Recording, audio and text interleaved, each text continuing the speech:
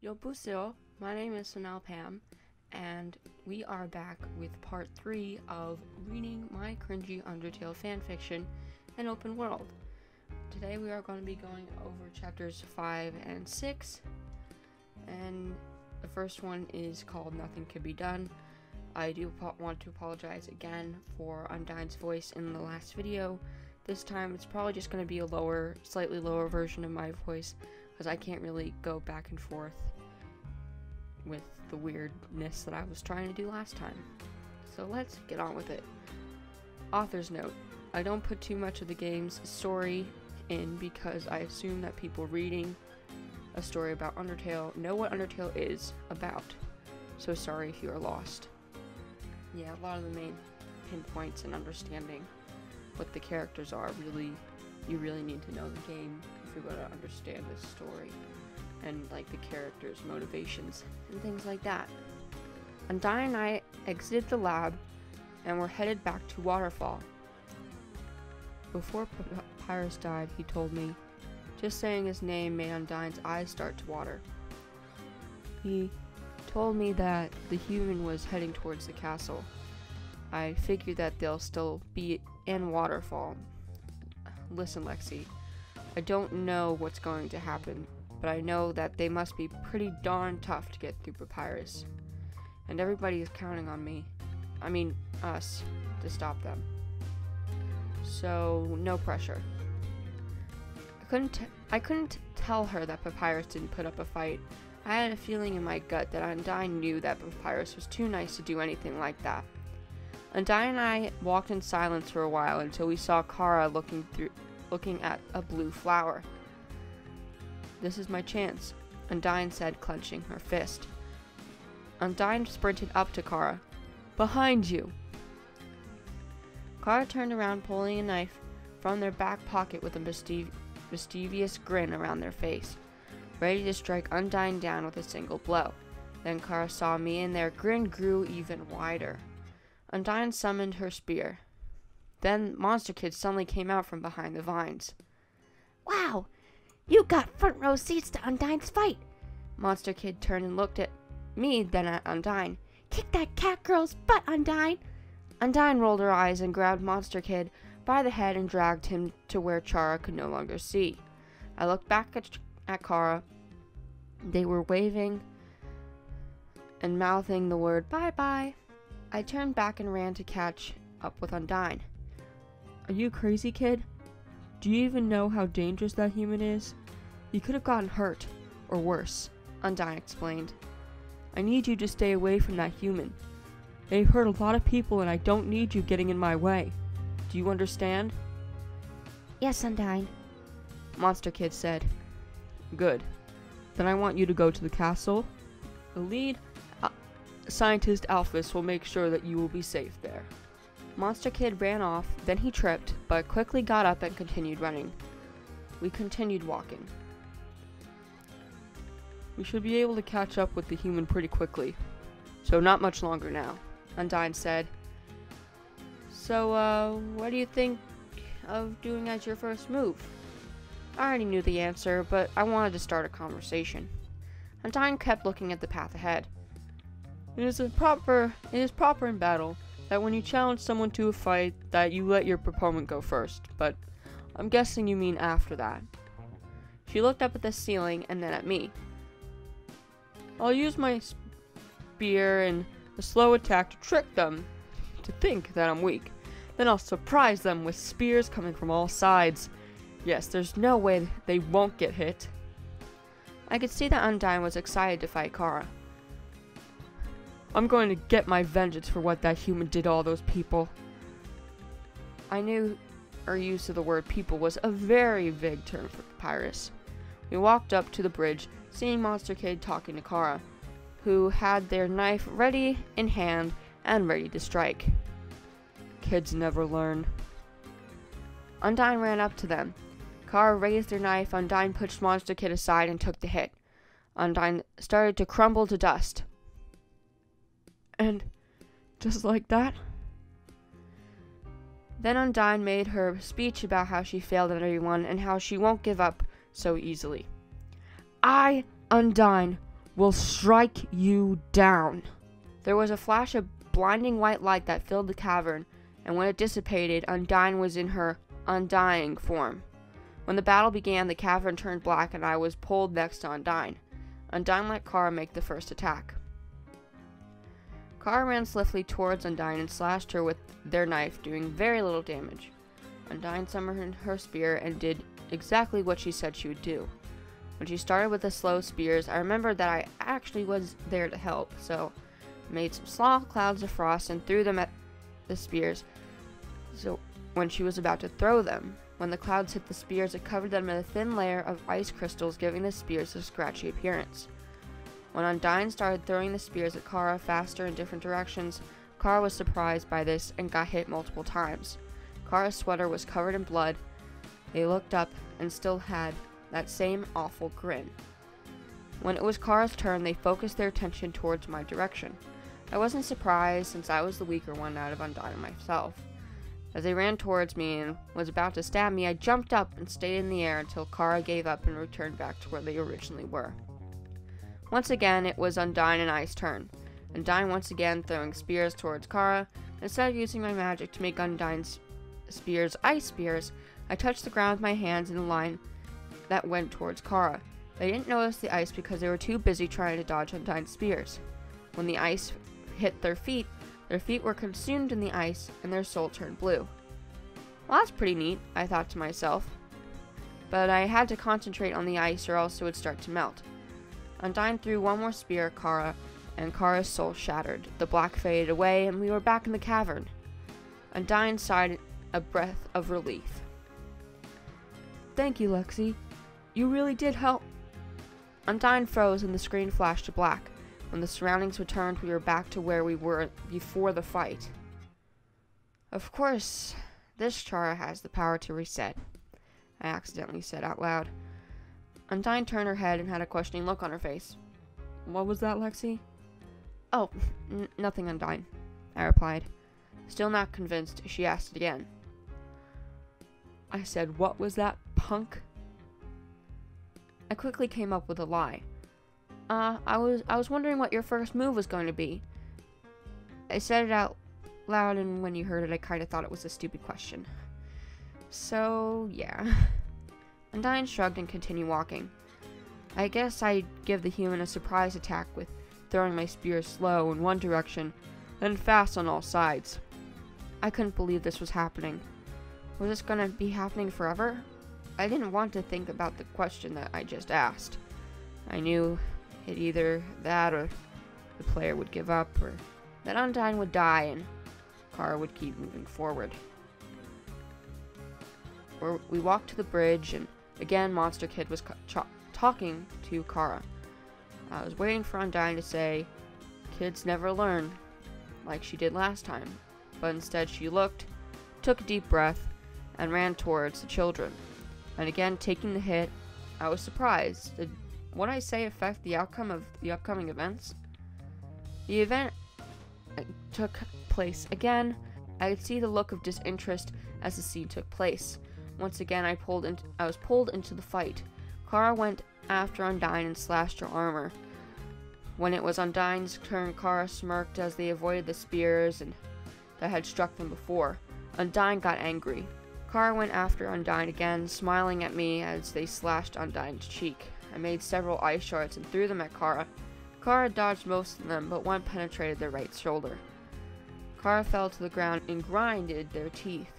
They realized I was not going to be easy to kill. Well, self-promotion there, I might say, Lexi. Kara ran towards me, and right as they were about to hit me with their knife, I slid to the left and punched them in the face, since they didn't stop when I dodged their attack. Kara fell backwards and hit their head on the cavern floor. You could have heard the back of their skull crack. We both knew they were dead.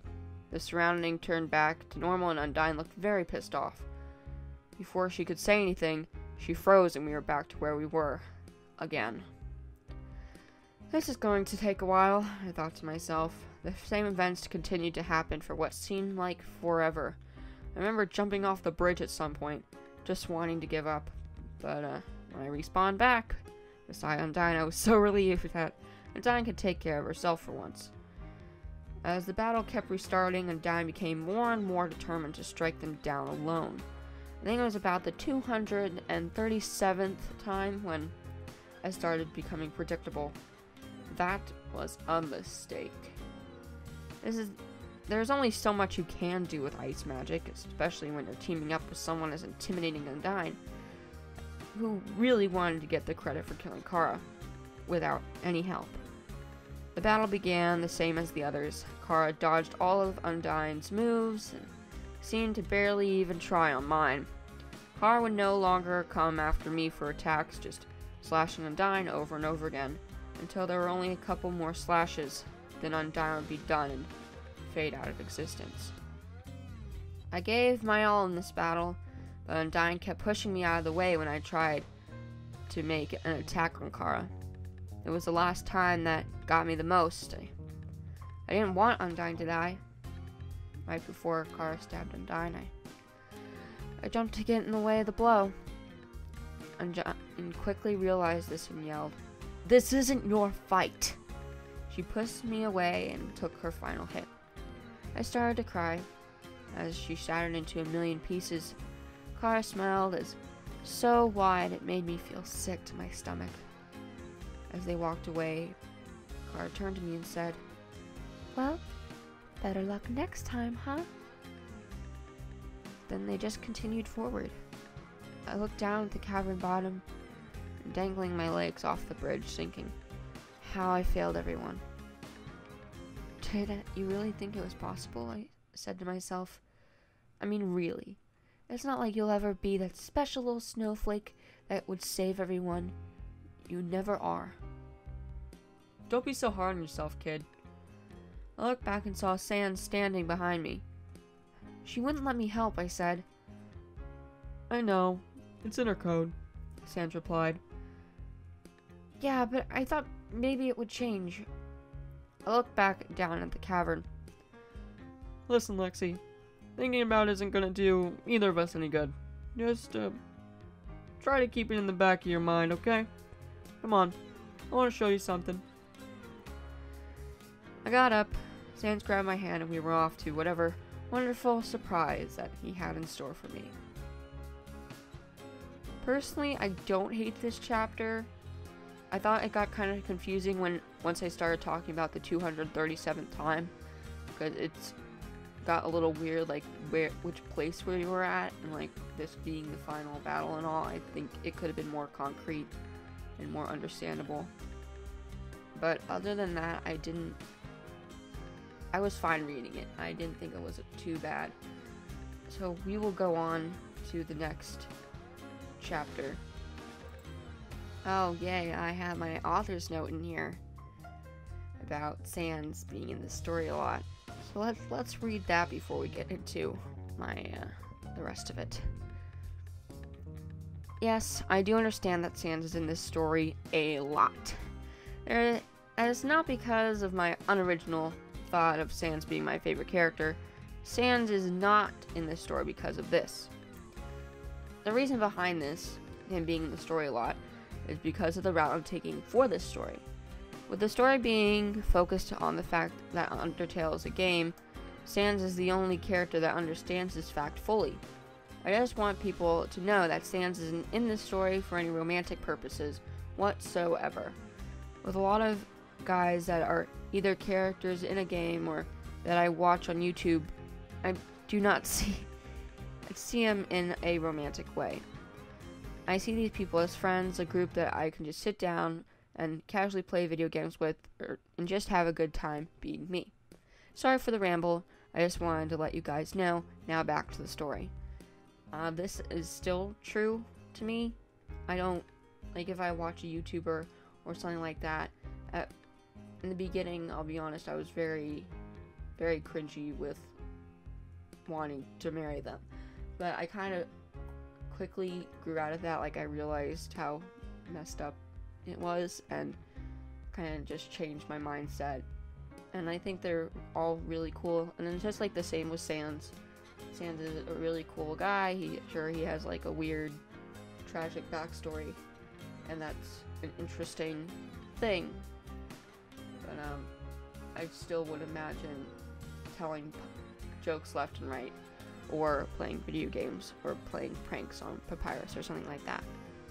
Anyway, let's read this little itty-bitty chapter, and we will be closing up with my final thoughts for this episode. When we arrived, we were back at the Void. "Why are we back here?" I asked. Sans answered in silence, still holding on to my hand. He started walking, pulling my arm. We walked for quite some time until we saw figures in the distance. I was shocked at what I saw. It was Undyne, Papyrus, Toriel, and all the monsters that Kara has killed along their path.